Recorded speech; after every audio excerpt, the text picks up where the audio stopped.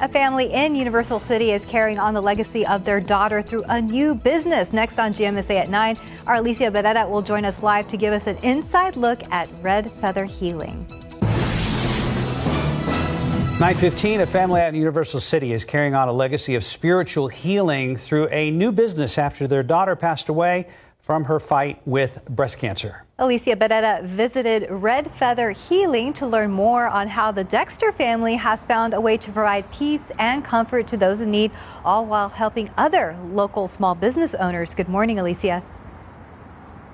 Good morning. Well, Red Feather Healing actually began as a pop-up shop, and it was ran by Tabatha Dexter, who we'll meet, and her mother, Jerry. And Tabatha always dreamed of having a storefront where she could feature these local vendors to sell products that really helped her in her darkest times. And although Tabatha isn't able to see this reality now, her parents trust that it would probably make her really happy.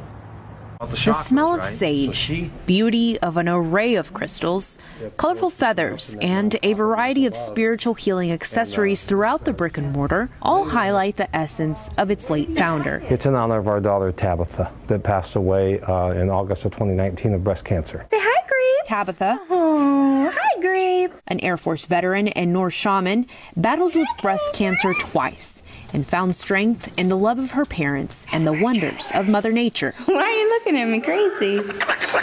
When she was at the VA in the hospital, her room was just decked out with salt lamps and gemstones and essential oils and diffusers. But it's the feathers of birds that inspired Tabatha the most after her first visit to a bird rescue in Missouri during her recovery from the reconstruction surgery after her double mastectomy. And she would hold them on her hand and walk the farm with them. And that was part of her healing. Sorry. It's only been a year and a half since Tabatha passed away peacefully. And in that time, her parents, who were also military veterans, worked to open the doors of Red Feather Healing in Universal City to carry on their daughter's legacy of helping others heal at a soul level. We want it to feel like home. There's always a possibility that you can't save them, but the one thing you can do is honor them. I think that's how people learn to find out about their own spirituality and live better lives themselves, because it's an inward focus now instead of an outward materialistic focus on everything else around them.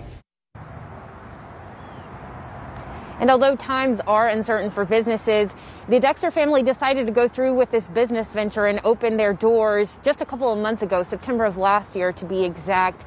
And already they've had a lot of success, a lot of clients coming in, and they feature some products like gemstone infused candles. Those were really neat to see. Also, other heart-centered services like chakra balancing and even aura photos. And all of this, again, is to continue and carry on that legacy of Tabatha of love and healing. Back to you.